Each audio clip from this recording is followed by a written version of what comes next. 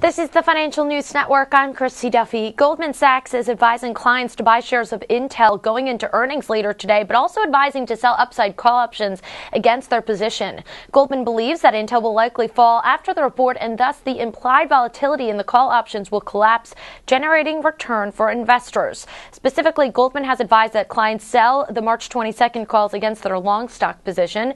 Goldman is basing their buy right strategy on analysis that PC demand has not been that strong and thus should negatively impact the chipmaker's results.